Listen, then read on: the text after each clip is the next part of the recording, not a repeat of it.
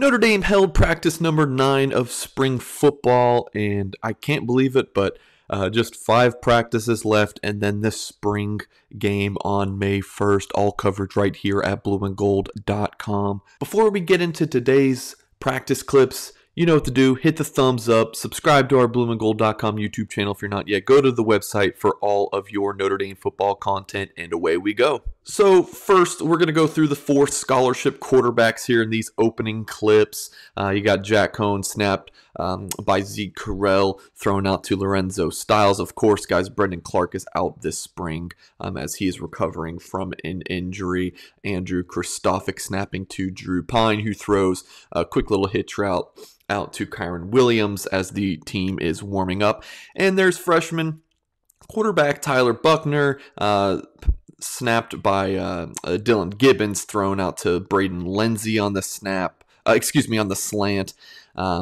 Zeke Correll snaps to Ron Paulus III and throws out a little hitch to Chris Tyree. And here's a look at true freshman cornerback Ryan Barnes. You see his impressive length. I think he might be a year or two away, but have high expectations for Ryan Barnes. Here's Houston Griffith, safety for the Fighting Irish, going through a drill. The receiver there is actually another safety, Eddie Scheidler from Illinois. Quick little drill here with the offensive linemen. You got Josh Lugg and Dylan Gibbons. You'll see Gibbons double teaming with Lugg, and then he gets off to the next defender. And the next couple of clips here, some 7-on-7 work.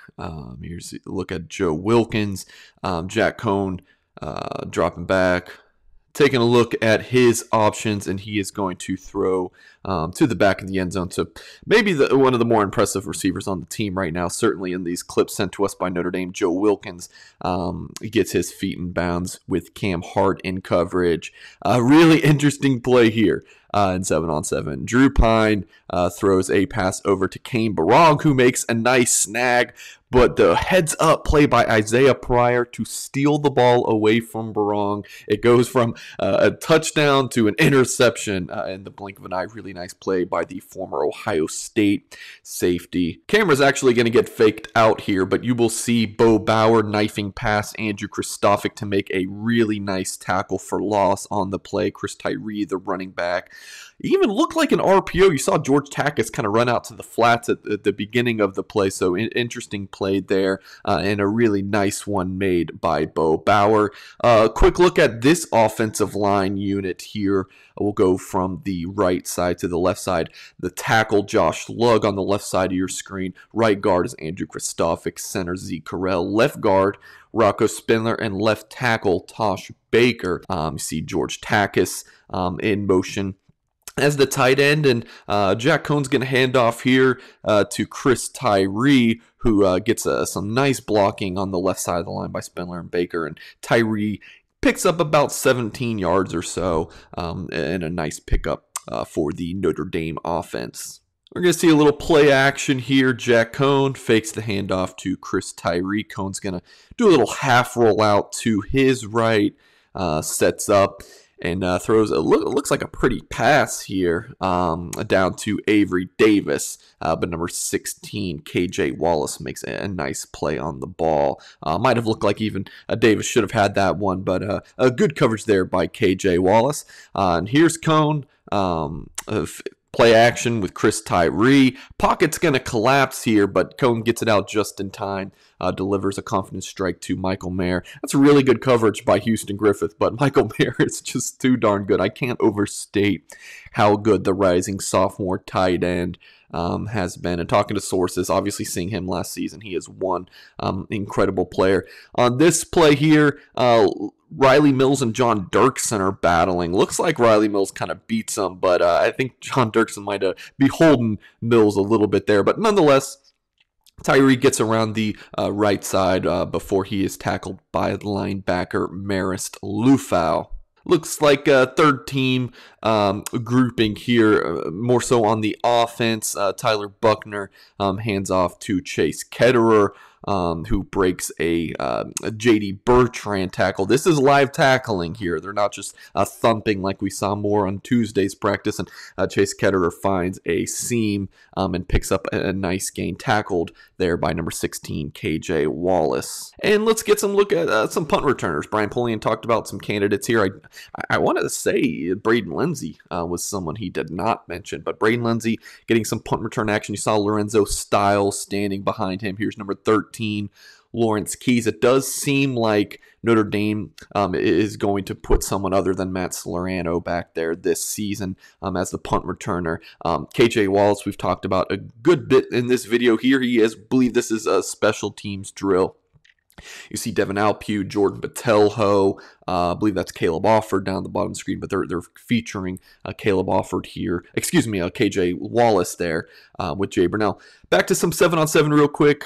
Tyler Buckner is going to throw a little bit of double clutch there, but he's going to throw, and look at this extension there by Maris Lufi. Talk about those long arms and length, what it can do for you, and that's a really nice play on the ball. Looks like that Buckner pass was intended for Jay Brunell. Pine in at quarterback here. I've been so impressed with what we've seen from Drew Pine. Again, this is just a clip sent to us by Notre Dame, but he throws a really pretty ball, and he seems to have really good chemistry with Joe Wilkins, and number 18 there catches the pass with Clarence Lewis in coverage. And back to 11-on-11 work. Jack Coan getting really good protection from the left side of the line, but maybe not so much on the other side as Isaiah Foskey beats Josh Lugg. And we'll credit Mr. Foskey with the sack there. And keep an eye on Rocco Spindler here. Doesn't have anyone to block, but keeps looking, sees Jordan Botelho getting past it's tight end George Takis, and Spindler delivers the boomstick on Botelho, creates a wide open running lane for Jack Coan. Not the speediest guy, but he picks up several yards there before the play ends. Coan's going to get some good protection here. You see Baker and Spindler, and looks like Zeke Correll, Lugg on the play, and he's going to deliver a confident pass into a tight window. Takis, and he threads the needle there. DJ Brown and Bo Bauer in coverage. Once again, some clean protection. Coan is going to fire a pass out to Avery Davis near the right sideline with Clarence Lewis in coverage. Once again, folks, we're going to play the full speed video at the end here. So just a couple more plays.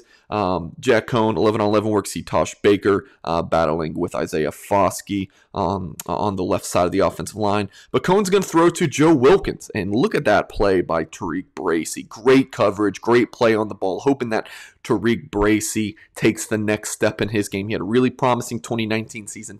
Seemed to take a step back in 2020 as he was beat out for that field corner position by Clarence Lewis.